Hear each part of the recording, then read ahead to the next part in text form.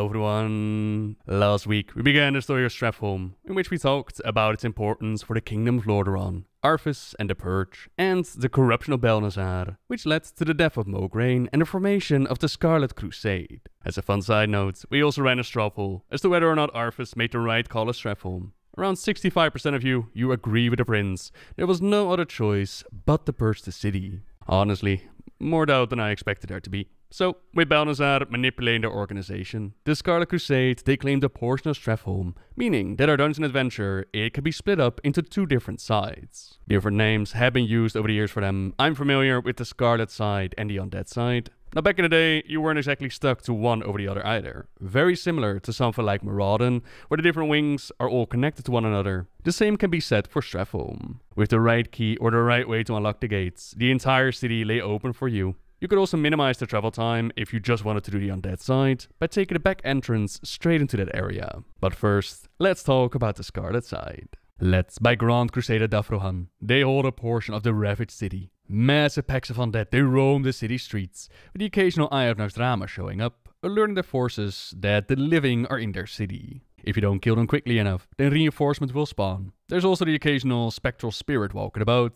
You have to be very careful with your AoE, as these spirits, they don't mess around.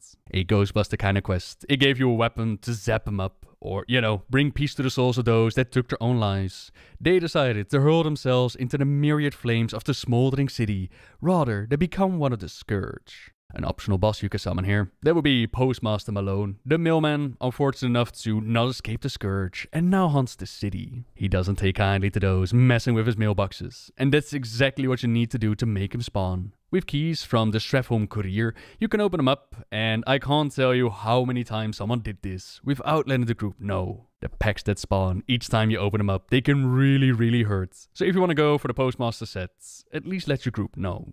Near the Courier is also some of the finest tobacco found on Azeroth. The premium Siabi tobacco from Fresh Siabi. Men, as far as Kalteris, spoke of the legendary Fresh Siabi's premium tobacco. It was a delicacy enjoyed by every single person of importance that visited Stratholme. People like King Tyrannus, Ufra the Lightbringer, High Lord Fordring, all of them have enjoyed Siabi's specialty. Sadly, Fresh stayed in his shop when Stratholme was invaded, swearing on his life that the Scourge would never touch his tobacco. Now he too is a Scourge, and hostile to anyone that dares to touch his products. Through the market row we go, onwards to the next section. And having new people in your group, it was always an awesome experience, as they had no idea of the traps found within the city. Who knows how many adventurers were trapped by the gates closing around them, the plague critters eating away at their flesh. Or the greedy kind of adventurer, they saw a supply crate as a fast ticket to their epic mount, only for it to crumble in their hands and a terrible disease chipping away at their health. Now, not all of the crates are fakes though. Some actually contain Stratholme holy water. Curiously enough, it is mentioned in the questline to have been used by the Knights of the Silver Hand as the Scourge swept through Stratholme. They stored it inside these small crates, along with other vital supplies, and then distributed them throughout the city. Unfortunately, the citizens, they turned into Scourge reinforcements before the supplies could ever be used. You have to wonder when Arthas and his forces had time to do this while they were slaughtering the civilians. All the same, a powerful rare resource against the undead, as well as used in several different quests. Through Market Row we go, and around this area you can find a rare spawn called Harsinger Forsten. Quite a farmed individual, as he drops an awesome toy, the Piccolo of Flaming Fire. Have you ever felt like making your entire raid team dance to your tunes? Well, now you can with this Piccolo, taken from the body of poor Forsten. A traveling singer and Piccolo player, whose only crime was being in the doomed city during the culling. He now continues to wander the city in death, unable to accept his tragic fate. Onwards to the Unforgiven, or Lilia as she was called in life, a blade of righteousness amongst her people. After Arthas commanded his forces to purge the city, her sanity was ripped apart from seeing countless innocents die by her hand. She fell on her sword to escape the madness around her, and she now exists as a spectral being, forever denied absolution for her heinous acts. That's the official journal description. What a quest, they also make mention of her committing heinous acts against innocents, but in the name of gaining unholy power, rather than following Arthas' orders. All the same, we put the spirit to rest, and then backtrack to the Market Row, where Timmy the Cruel is waiting around the corner. Timothy was infamous for his savagery on the field of battle. Some speculate that his sadism stemmed from the ceaseless bullying he endured as a child. Now reborn as a scourge monstrosity, his mind shattered, he's tormented by those memories, causing him to answer to the name that he once loathed.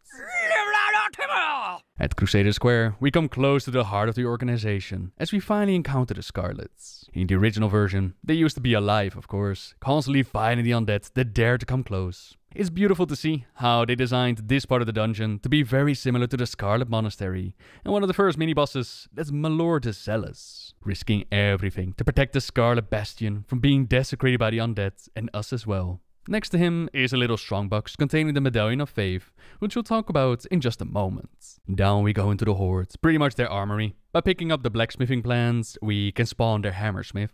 Worth to do so, as it prevents them from creating more demonic weaponry. But the real threat down here, that would have to be Cannon Master Willy. As nothing looks more glorious than your ranged players. Innocent and unaware, they stay far away from the boss, so they're safe and they can shoot him, until they figure out that they're actually trash bags spawning at the edge of the room. Fire at will!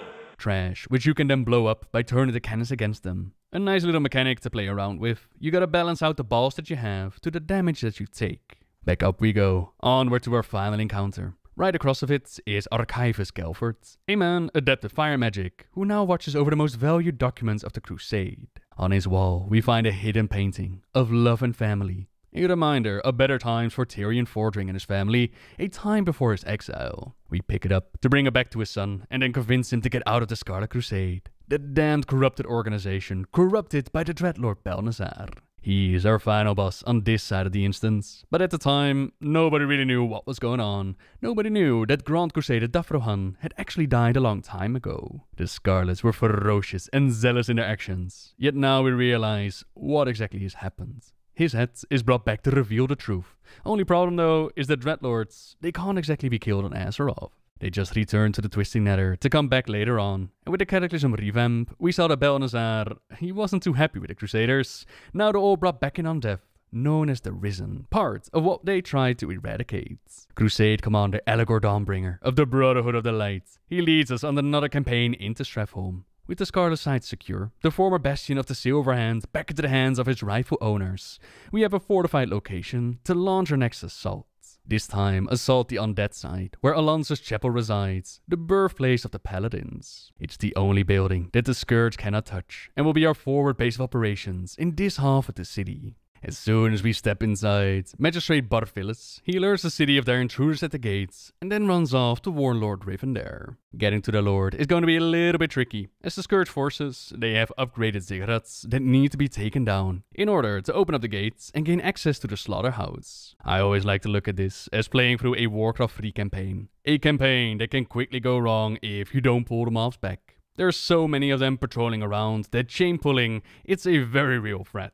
On the more positive side, you do have options as to what path you want to take. As long as you clear out the ziggurats, it's really up to you in what order you want to do them, what kind of threats or traps you want to face. In my case, I go for the Nerubian first. Neruba Khan, a fearsome warrior during the War of the Spider. The war between the Lich King and the Nerubians. Ultimately, she succumbed to her wounds and was raised into undeath as an obedient minion of the Scourge. Now the Nerubian guards a ziggurat in Stratholme, as fierce as she defended her home in life.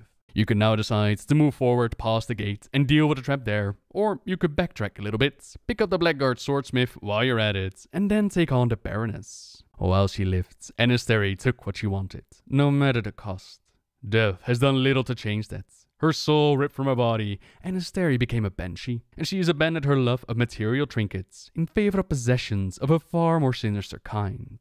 As we saw when she tried to convert our paladin buddy into a Death Knight, and during our battle, she'll try to take over the body of her comrades. Deal enough damage, and she'll be forced to leave the vessel and face us herself, giving us enough time to take her out and clear the ziggurats. The third defender, that is Maliki the Pellet, amongst the first to join the Cult of the Damned, showing tremendous aptitude in harnessing the chill of the grave. Driven by an insatiable desire for power, the mage fervently hones his skills in dark magic to prepare for when he be remade as a lich. Let's not have them add another lich to the ranks, and with the final ziggurat down, our pathway into the slaughterhouse opens up.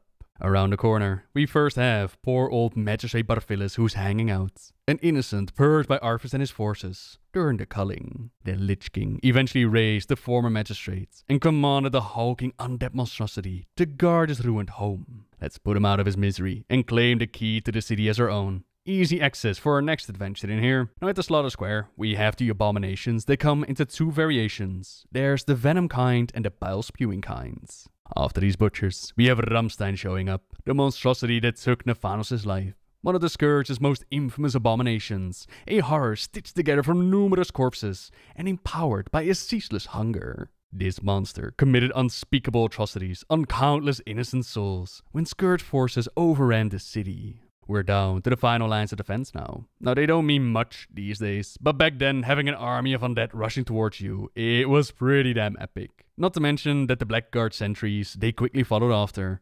A bit of crowd control, it goes a long way, until only one is left standing, Baron Rivendare. In life, he was a rich landowner, right here in Stratholme. He was also friends with Kel'Thuzad, and the latter convinced him to join the cult of the Damned. Rivendare eventually became a Death Knight, and was placed in control of the burning remains of Stratholme. He held the city against the Scarlet Crusade, and even a number of heroes. Some even ventured in here to do a speed run. Part of a massive questline to get dungeon tier 1 or 2, something like that. It was to run the entirety of Stratholme within 45 minutes. Aim of the game was to save Ysida Harmon before she was executed. Things like the Stratholme Holy Water, it definitely helped out a bunch during these runs, as the damage would clear large packs rather quickly. That Medallion of Faith we talked about earlier, that comes in to request the aid of Rivendare's son Arius. He lets us know about how he nearly fell from grace, how his faith wavered, and the Scourge nearly seduced him into becoming a Death Knight. Sensing his peril, he fled to this sacred place, to the chapel, where he knew he would be safe. To step outside would mean immediate doom for our paladin, but with this Medallion of Faith, he should have the strength to stand up to his father and remove his vile corruption from the city. And that's exactly what happens. In our final confrontation, the son shows up to help us fight his father, but the battle, it does leave him scarred and wounded. We're told to leave him here to die in peace. But then, a little bit later on with the Burning Crusade, the Blood Elves were added to the game, and we see Arya show up again. The Blood Elf Paladins, also known as the Blood Knights, they were placed on a quest to show who the true Paladins were, the true Masters of the Light.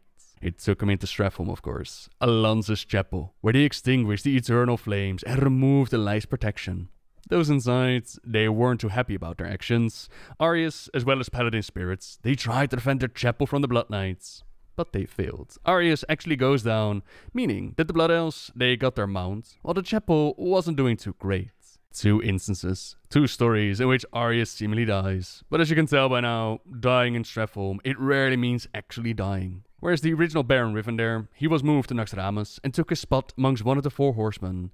His son was raised as a Death Knight and now rules over the city. Just another Rivendare to take out, another chance at getting either his very shiny epic sword or the Rivendare's Death Charger. One of my very first videos was actually on how to solo this place, how to farm for this mount. Very good memories. So yeah, that's the story of Stratholme. Whereas our Brothers of the Light, they hope that one day it will once again become a paragon of all that's good in the world. It seems like there's still a lot that needs to happen before that will ever be a possibility. The choices of the past, they've left an everlasting mark, not just on the city, but also the land surrounding it. We have had a couple of glimpses on what's going on in the city after the Cataclysm. For example, in Legion, Paladins returned to their city for their High Lord Charger mount. A love note to the Paladin Mount quest of old, in which they had to cleanse the mount of Death Knight Dark Reaver. This time around, they go for Shadowmane, the mount of Arius. Now we go to Rivendare's crypt to confront his specter. Mount up, Paladins! We ride! They'll bring up the rear, while we're inside dealing with Rivendare. Where is his body? It should be here. Someone's taken it. This does not bode well. Well, we expected to confront Rivendare. Instead, we see Ramian the Soul Taker, who tries to stand in the way of the Paladins. He shall spread the plague over this land once more, and all will bow before him.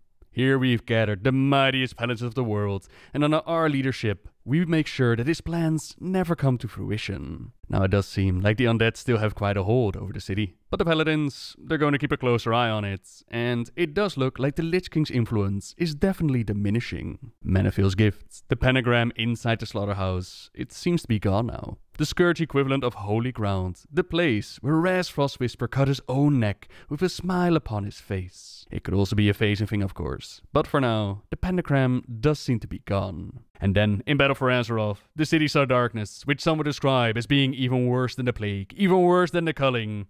This city was turned into a pet battle dungeon. Undead themed, with shadowy figures pitching us and our battle team in the most epic confrontations the streets has ever known. Other fires and piles of corpses litter the background. We battle our way through the dungeon. What a waste of time this has been. With that, I think we covered pretty much the major things that went down in Stratholme. Honestly, I am very surprised how much story, how many events actually took place here.